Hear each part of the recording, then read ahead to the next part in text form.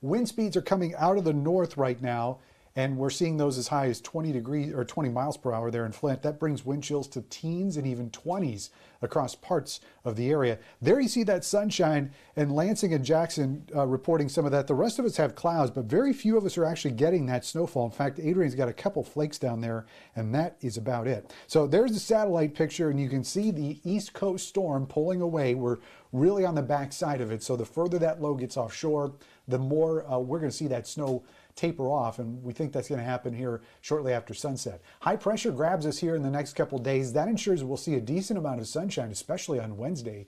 But clouds come back on Thursday.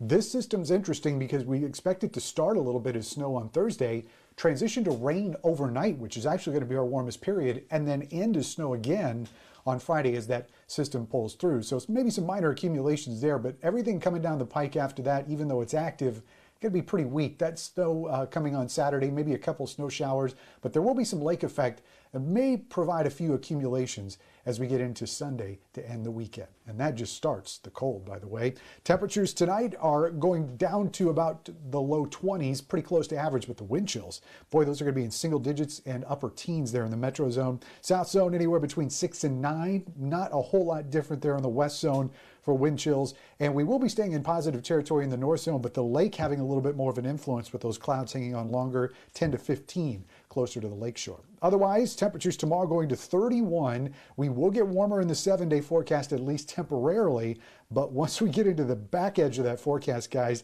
14 for a high, 2 for a low on Monday, and we may see more of that as we get into next week. So enjoy 37 when we get it on Thursday. Balmy. Okay, Ben, thank you.